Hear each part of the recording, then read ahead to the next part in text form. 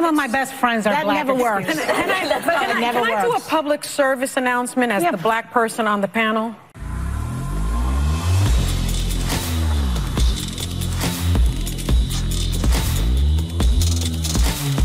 Pure Talk has you covered with a free Moto G 5G phone. No gimmicks, no trade-in necessary. Just sign up for Pure Talk's unlimited talk, unlimited text, and 15 gig data plan for just $35 and get the Moto G 5G phone for free.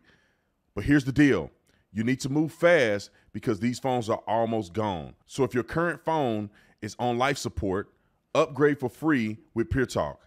Enjoy 2-day battery life, an exceptional quad pixel camera, and a whole lot more. Just dial pound 250 and say keyword Brandon Tatum to speak with Pure Talk's U.S. customer service team.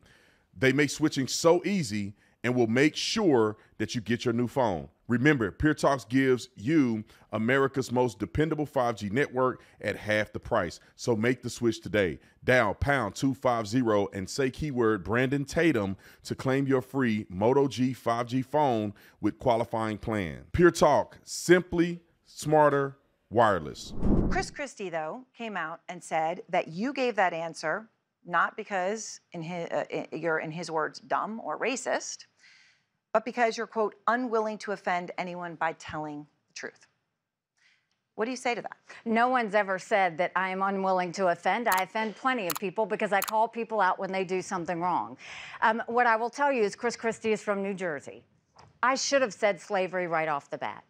But if you grow up in South Carolina, literally in 2nd and 3rd grade, you learn about slavery. You grow up and you have, I had black friends growing up. It is a very talked about thing. We have a big history in South Carolina when it comes to, slavery, when it comes to all the things that happened with the Civil War, all of that. I was thinking past slavery and talking about the lesson that we would learn going forward. I shouldn't have done that. I should have said slavery, but in my mind, that's a given that everybody associates the Civil War with slavery.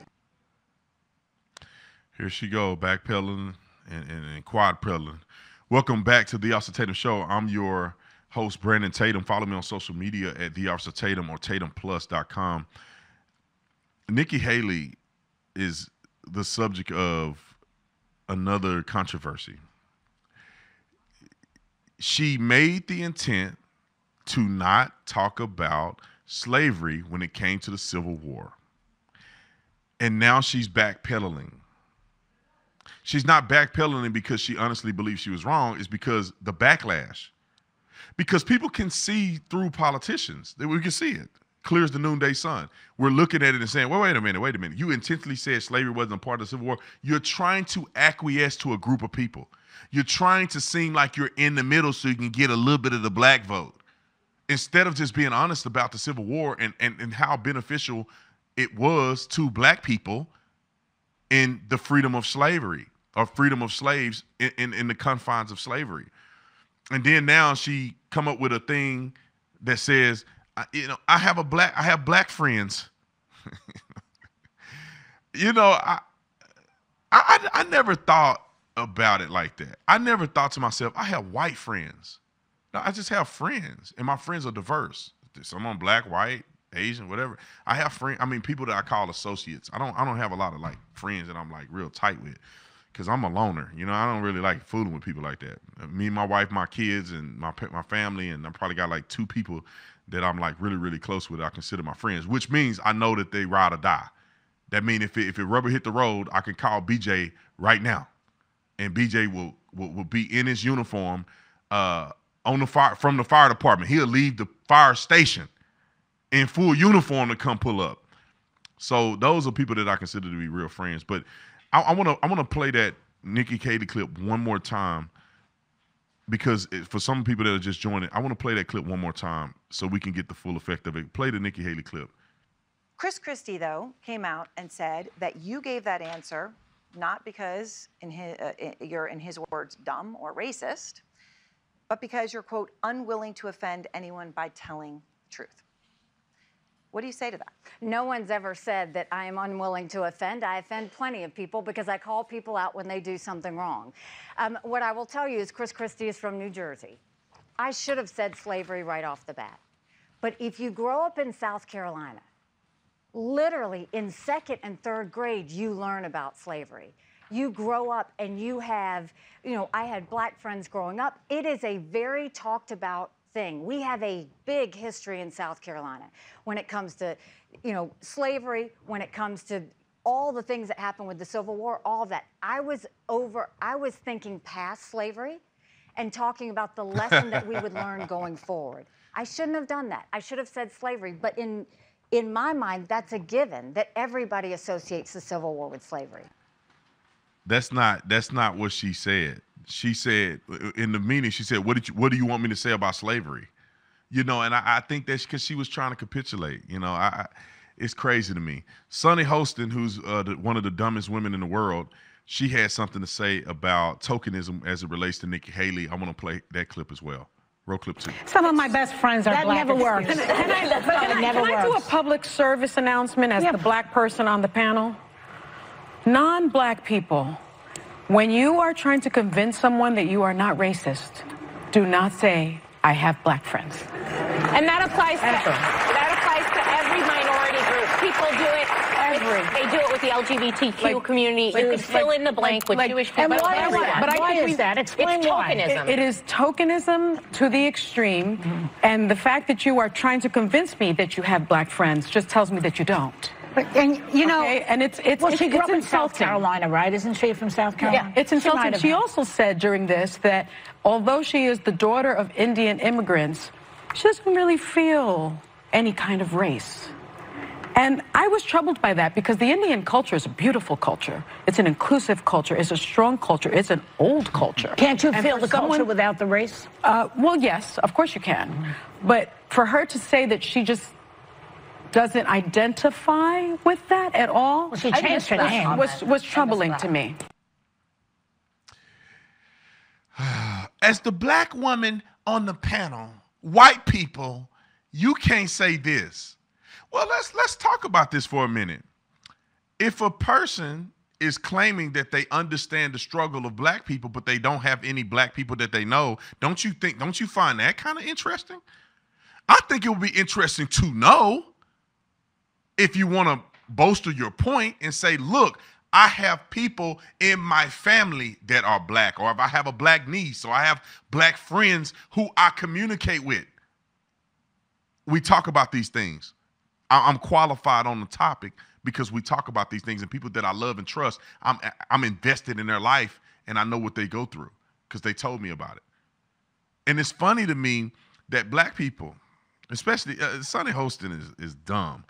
She probably biracial anyway. But Sunny Hostin and these ignorant women bother me. It's funny that black people can say, her. I'm not talking about the smart black people. I'm talking about the dummies. And in every race, there's some dummies, right? We call them the ignorants. So in her mind, black people can look at a white person and say, you don't know what I go through because you ain't black. But they the first one to talk about everything white people, privileges they have, and all kinds of other stuff that white people have going for them. How do you know what privilege white people have and you ain't white? How do you know what white people think and how they feel about black people and you ain't never been white? That's like a white person telling a black person how they think and feel. If you don't accept that, then why are you doing it? If you don't want to be, they talk about tokenism. Well, listen, fool, you're saying as the only black person on the panel, is that not tokenism? Are you the token black on the view? They got Whoopi Goldberg's on there, but she wasn't on there at the time. So as the black woman on the panel, let me tell you about tokenism. The irony is crazy to me. And we shouldn't even be doing this in America today. Martin Luther King said this a long time ago. Judging people by the content of their character, not the color of their skin. When are we going to start doing that? All they doing on the thing is talking about race. All they do is bring up racial differences and disparities. But then when it comes to different other cultures, they go, the Indian culture is so rich. As if they try to, there's no such thing as white culture. Hey, fool, you living in white culture. This stuff was built by white folks. Can I be honest? Who wrote the Constitution of the United States of America? Okay, that's what I thought. And they made a great sacrifice to do so. They made a great sacrifice to step out on a limb and envision a new design where the people run the government, not the government running the people. Nobody else has done this. Nobody. With any notable success. So you talk about a culture. This is what you call European culture, and you're living in it. And the European culture is the freest culture, clearly, because they accept everybody in. Asian, black, and people come to America and prosper the most in what? A European, Judeo-Christian culture. This is not African culture. If it was African culture, the African continent would be the most prosperous continent on planet Earth, but it's not. I would argue, before you start running your mouth and bashing white people, you should probably thank them. Yeah, slavery was bad. Everybody went through slavery. Everybody went through slavery. Every race of people were enslaved. White people were enslaved in Africa. You go all over the world. Indians, everybody's been enslaved. But, you know, I'm thankful that I was born here and not somewhere else. Y'all hold the phone.